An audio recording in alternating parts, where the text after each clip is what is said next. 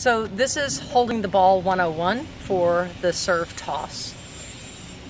What we want is a nice flat hand and a very gentle grip on the ball. When I was a kid, they would say to us, hold it like a baby bird, which we don't want to crush. So we are just going to be in a sort of a handshake position here, stick the ball in and hold on to it. Okay, so it's very simple, and this is the angle that we'll be releasing the toss from when we're actually serving.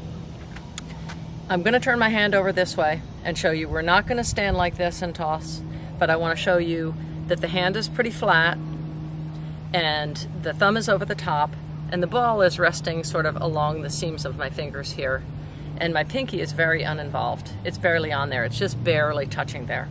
So when I turn this over, I'm going to have that same position. The other thing that we need to understand is when we go to toss with our shoulder as the lever, we're also going to lay your wrist down. So it's going to be laid down like this. Notice here as opposed to here. This is what lots of people do. So let's do a couple of do's and don'ts. This is a do, right? We're going to have a flat hand, very light grip. There are many more don'ts than there are do's. The do is very simple. The don'ts are going to be this: holding onto the ball like this, like it's going to fly away on you, okay?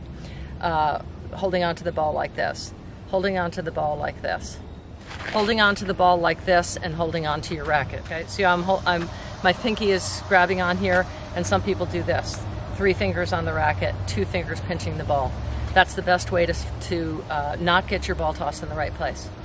So we're going to hold the ball toss in the right place, and we're going to just rest that racket right over the thumb so that we can go ahead with this ball toss.